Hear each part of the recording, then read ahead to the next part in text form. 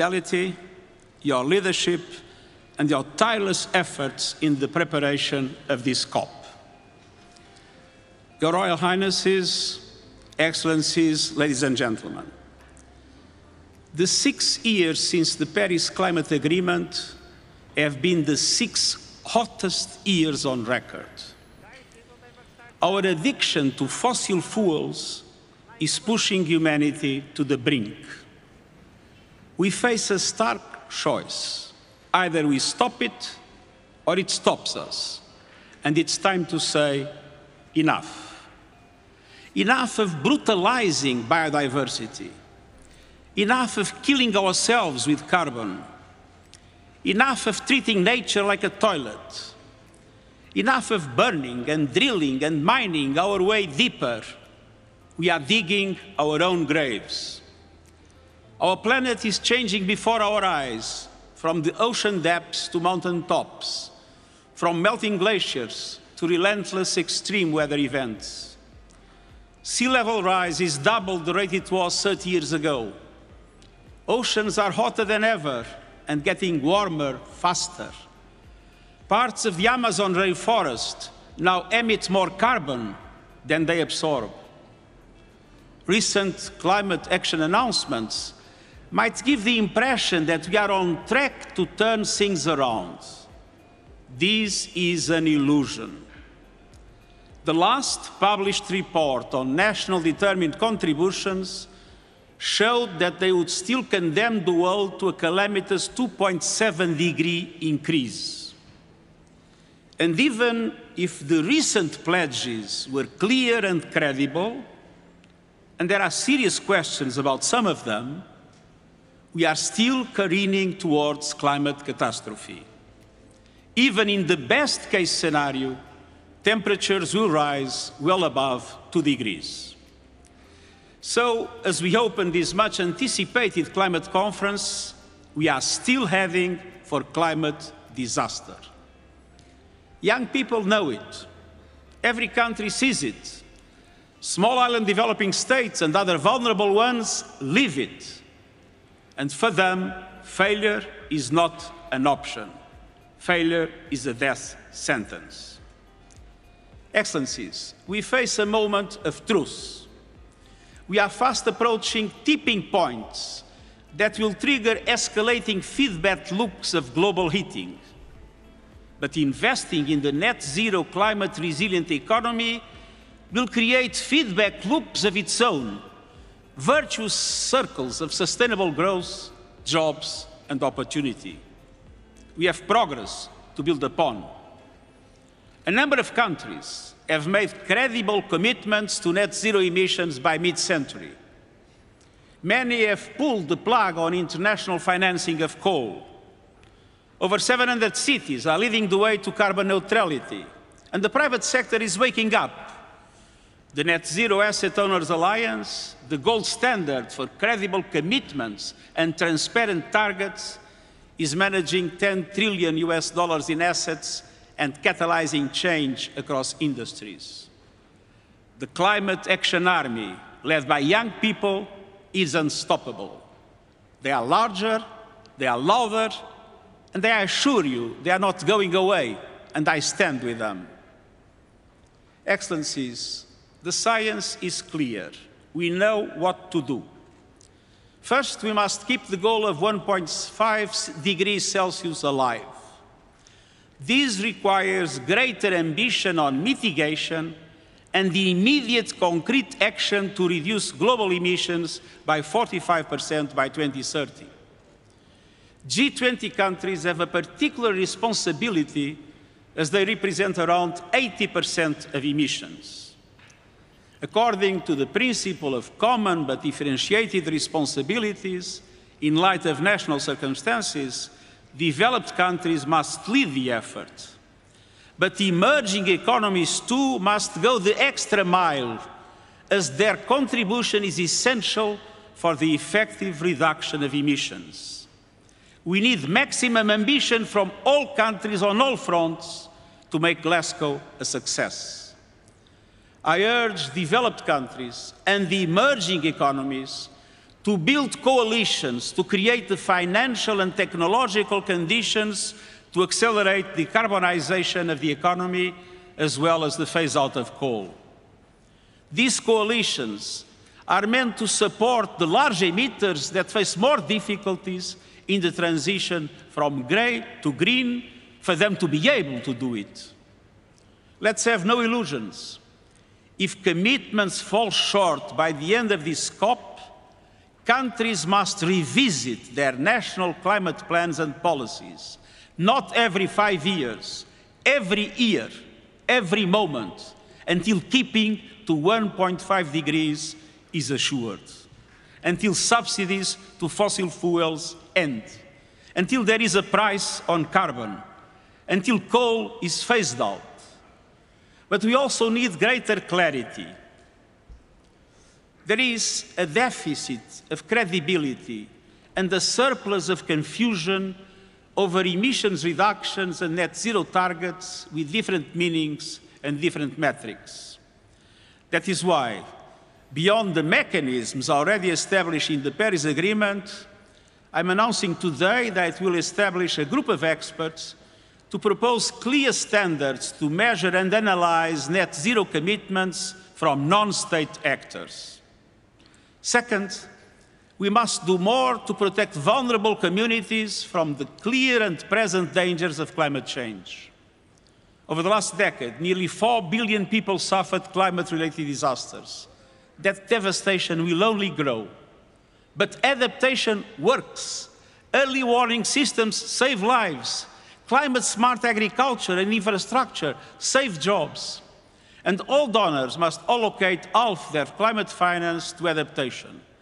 And public and multilateral development banks should start as soon as possible. Third, this COP must be a moment of solidarity. The $100 billion a year climate finance commitment in support of developing countries must become a 100 billion climate finance reality. And this is critical to restoring trust and credibility.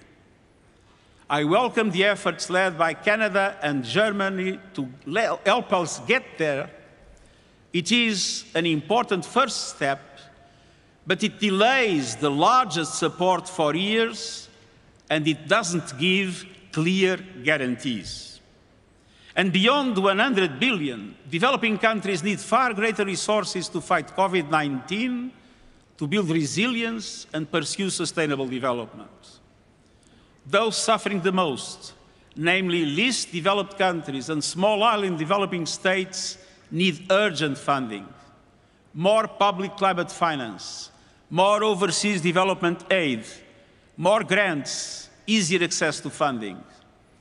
And multilateral development banks must work much more seriously at mobilizing greater investment through blended and private finance. Excellencies, the sirens are sounding. Our planet is talking to us and telling us something. And so are people everywhere. Climate action tops the list of people's concerns across countries, age, and gender. We must listen, and we must act, and we must choose wisely. On behalf of these and future generations, I urge you, choose ambition, choose solidarity, choose to safeguard our future and save humanity, and I thank you.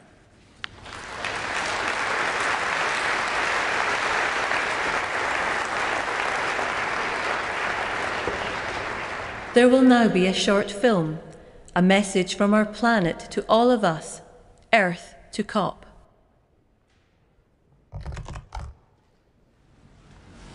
Commuter chaos this morning and delays for the day as high levels of water brought services to a standstill. The Met Office says we should be braced for more of this. Forget summer, they say. It's going...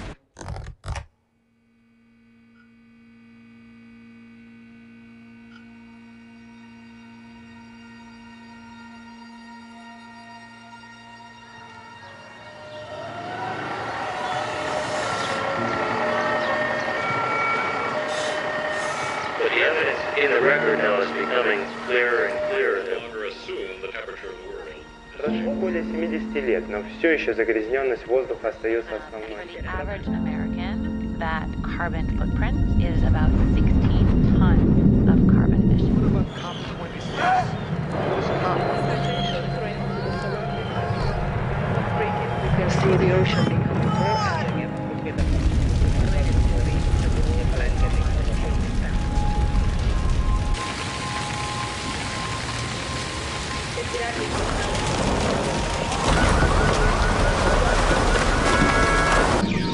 The frequency of hurricanes. Scientists are correct in their The sure sign of climate change. No, don't be sorry. Lo que es fundamental es que no lo normalicemos. No es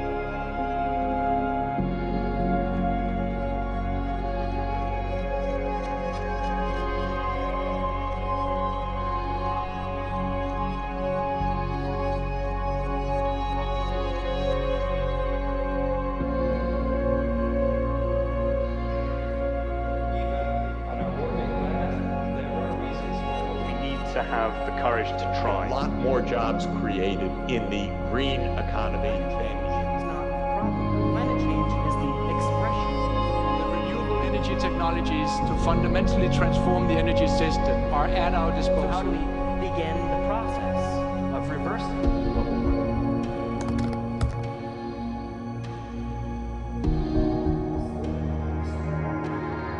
We need innovation, and this kind of innovation. Launched the largest tree plantation campaign. It's now cheaper to build offshore wind farms. To develop a climate-altering by continually reinvesting in our grasslands, we are looking down. This is a critical moment that we cannot not be part of. COP26 is one of the most important diplomatic gatherings in history. Humanity already knows what to do. We've got a long way to go. But there is momentum. Roll up your sleeves and do it.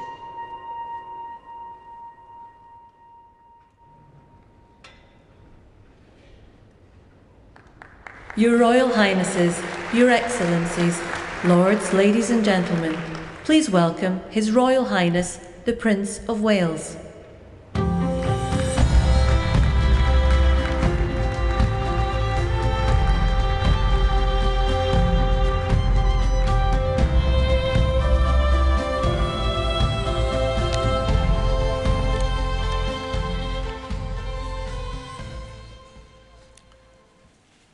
Your Excellencies, ladies and gentlemen, the COVID-19 pandemic has shown us just how devastating a global cross-border threat can be. Climate change and biodiversity loss are no different.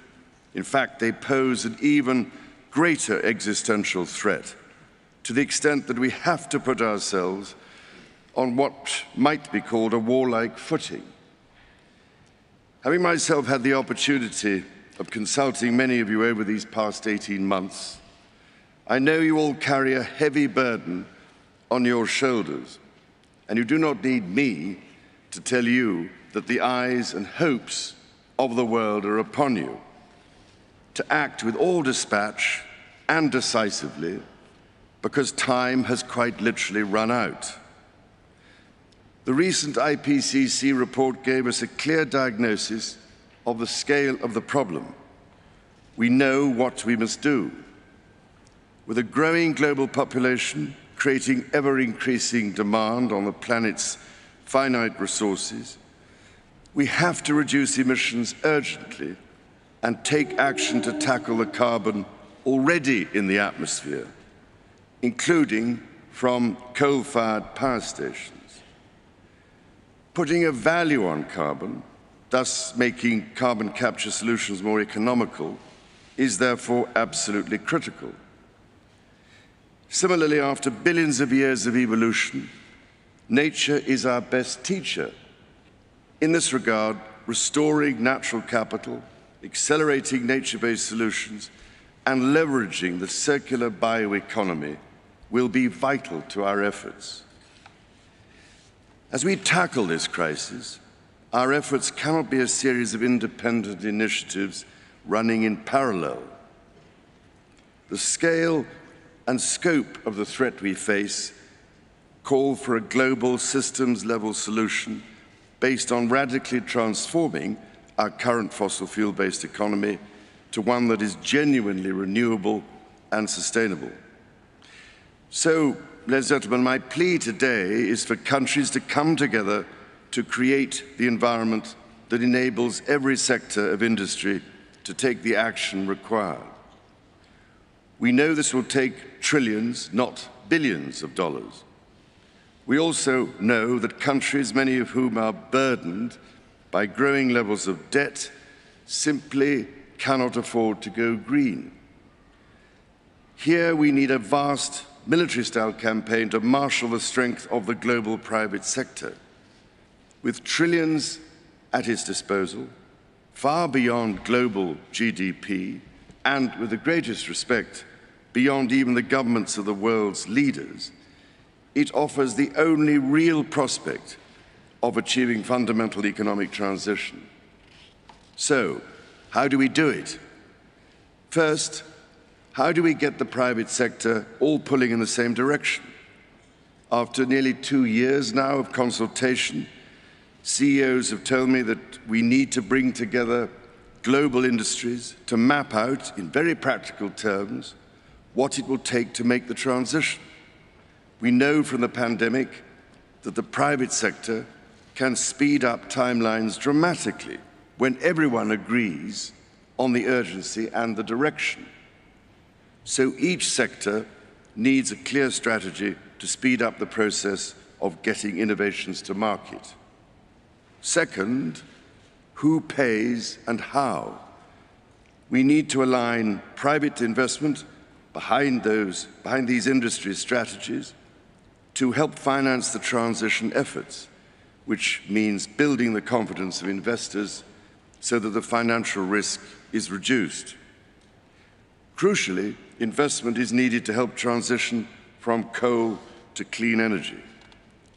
If we can develop a pipeline of many more sustainable and bankable projects at a sufficient scale, it will attract greater investment.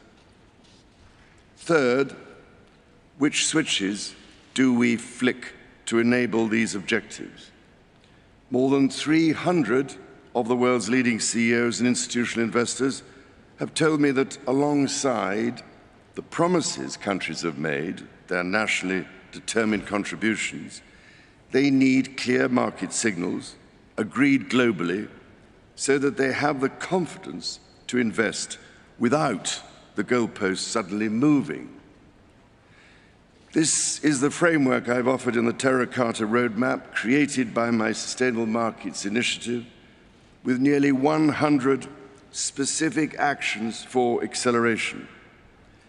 Together, we are working to drive trillions of dollars in support of transition across 10 of the most emitting and polluting industries.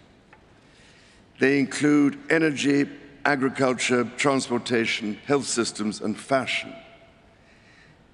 The reality of today's global supply chains means that industry transition will affect every country and every producer in the world. There is absolutely no doubt in my mind that the private sector is ready to play its part and to work with governments to find a way forward.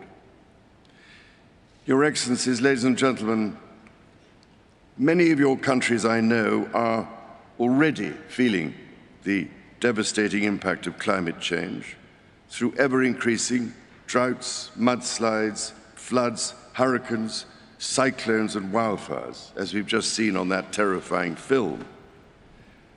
Any leader who has had to confront such life-threatening challenges knows that the cost of inaction is far greater than the cost of prevention.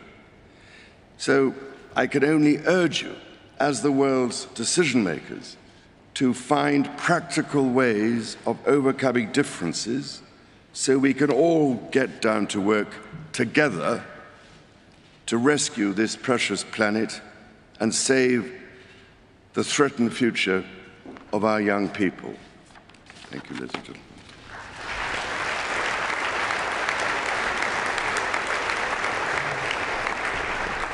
Please welcome the COP26 People's Advocate, who has dedicated his lifetime to highlighting the beauty of the natural world, Sir David Attenborough.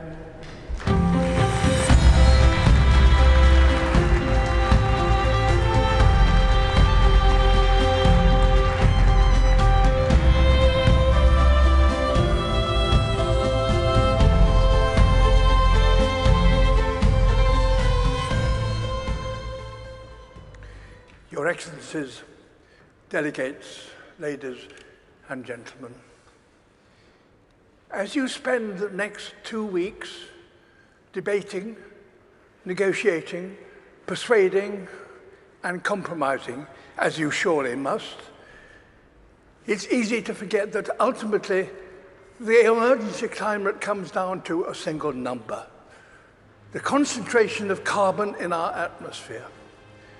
The measure that greatly determines global temperature. And the changes in that one number is the clearest way to chart our own story, for it defines our relationship with our world. For much of humanity's ancient history, that number bounced wildly between 180 and 300. And so too did global temperatures. It was a brutal and unpredictable world. At times, our ancestors existed only in tiny numbers. But just over 10,000 years ago, that number suddenly stabilized, and with it, Earth's climate. We found ourselves in an unusually benign period, with predictable seasons and reliable weather. For the first time, civilization was possible, and we wasted no time in taking advantage of that. Everything we've achieved in the last 10,000 years was enabled by the stability during this time. The global temperature has not wavered over this period by more than plus or minus 1 degree Celsius. Until now. Our burning of fossil fuels, our destruction of nature, our approach to industry, construction and learning are releasing carbon into the atmosphere at an unprecedented pace and scale. We are already in trouble. The stability we all depend on is breaking. This story is one of inequality as well as instability. Today, those who've done the least to cause this problem are being the hardest hit. Ultimately, all of us will feel the impact, some of which are now unavoidable.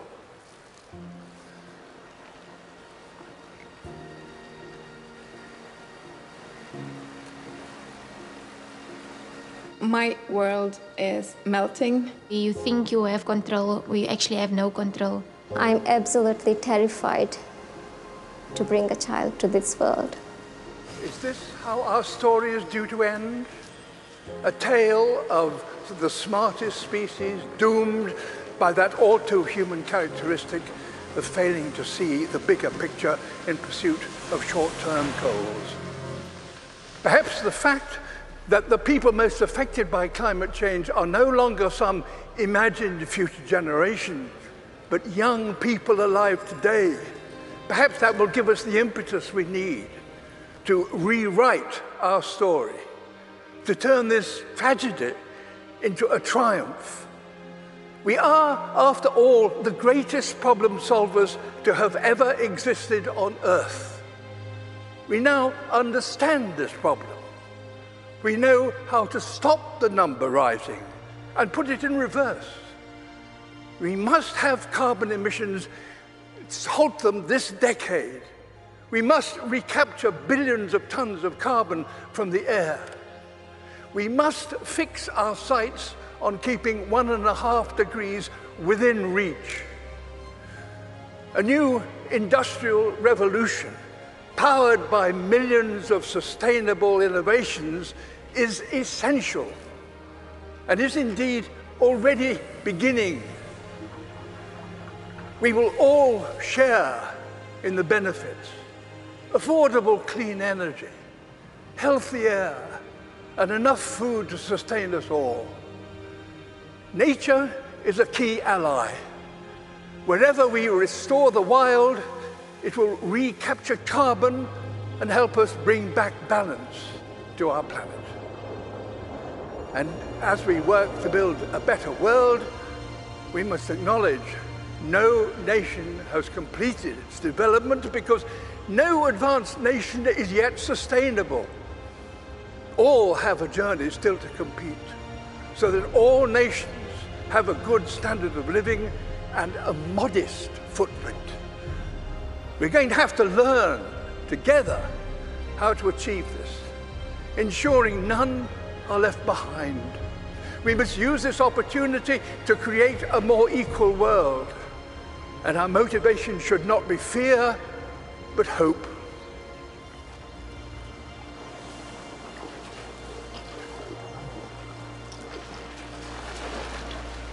Can we fix climate problem in one generation? My answer would be yes, we have to. We need to not just to talk about what we can do, but to do what we can. This is a challenge that we should try to solve in a quick way with a long-term vision. It comes down to this: the people alive now are the generation to come. Will look at this conference and consider one thing: did that number stop rising and start to drop as a result of commitments made here? There's every reason to believe that the answer can be yes. If working apart, we are a force powerful enough to destabilize our planet, surely working together, we are powerful enough to save it. In my lifetime, I've witnessed a terrible decline. In yours, you could and should witness a wonderful recovery. That desperate hope, ladies and gentlemen, delegates, excellency, is why the world is looking to you and why you are here. Thank you.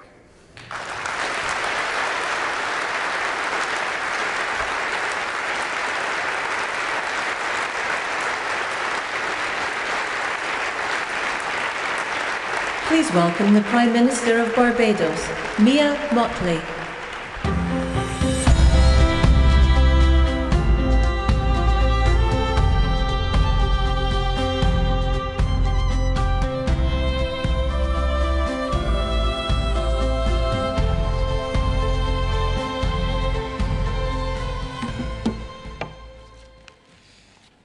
Your Royal Highness, Excellencies, distinguished guests, ladies and gentlemen, the pandemic has taught us that national solutions to global problems do not work.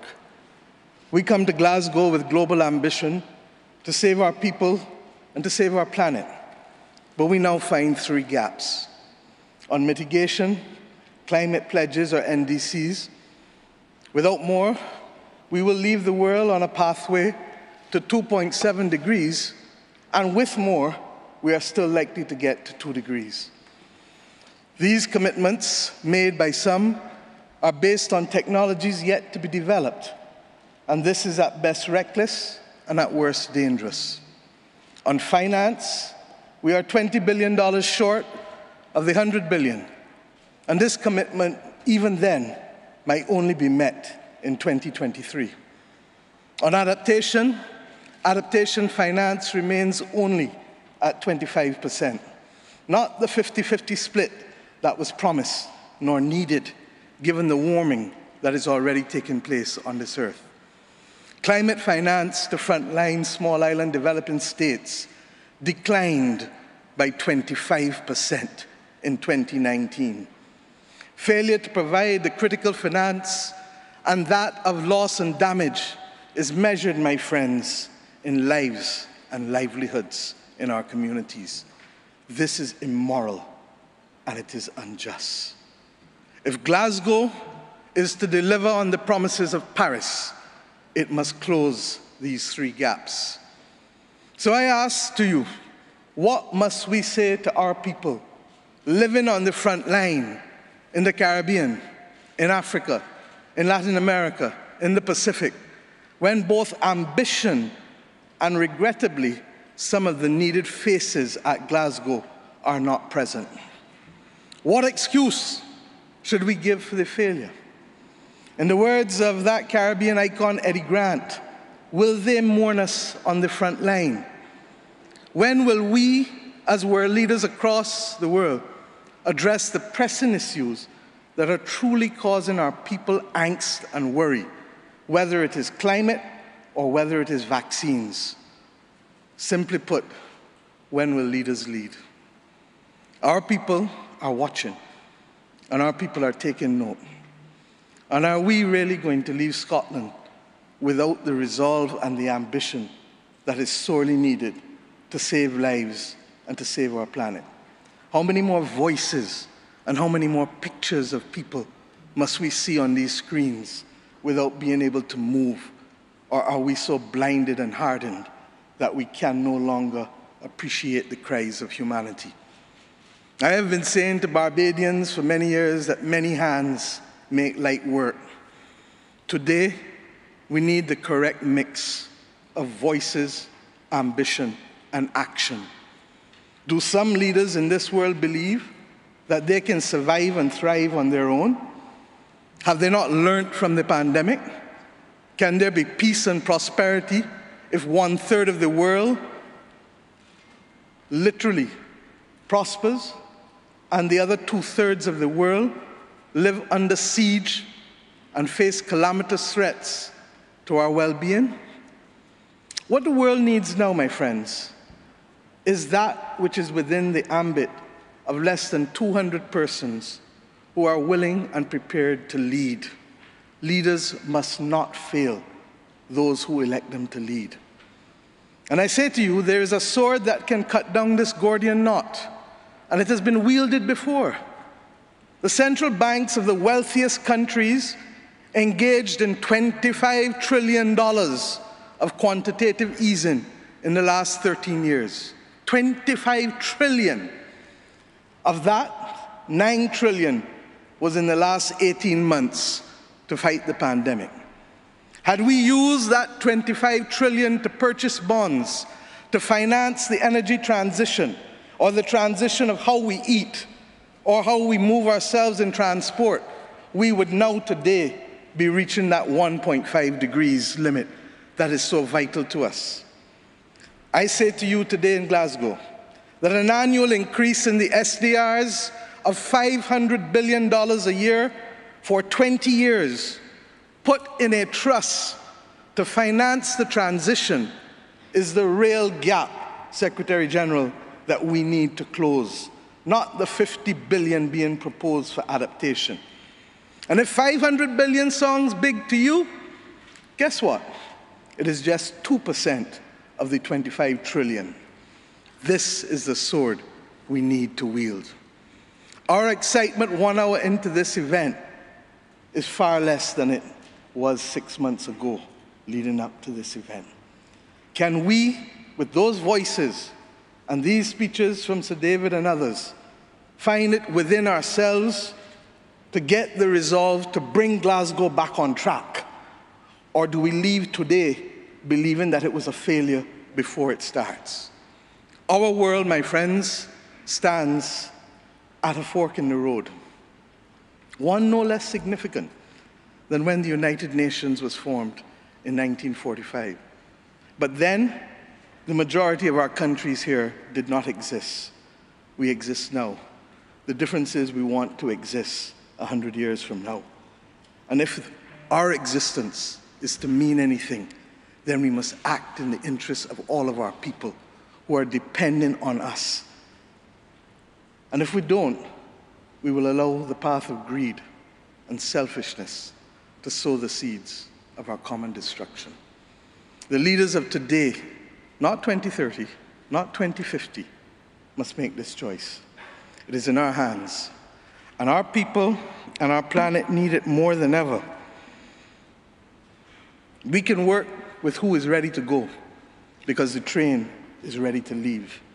And those who are not yet ready, we need to continue to ring circle and to remind them that their people, not our people, but their citizens, need them to get on board as soon as possible. Code red to the G7 countries. Code red to the G20. Earth to COP, that's what it said. Earth to COP. For those who have eyes to see, for those who have ears to listen, and for those who have a heart to feel, 1.5 is what we need to survive. 2 degrees, yes, SG, is a death sentence for the people of Antigua and Barbuda, for the people of the Maldives, for the people of Dominica and Fiji, for the people of Kenya and Mozambique, and yes, for the people of Samoa and Barbados. We do not want that dreaded death sentence. And we've come here today to say, try harder, because our people, the climate army, the world, the planet, needs our actions now, not next year, not in the next decade. Thank you.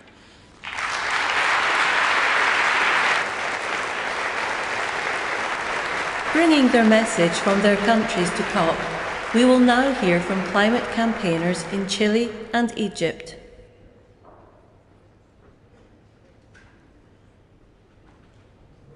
Mi nombre es Isis Riquelme, activista climática, ecofeminista y estudiante de geografía de Chile.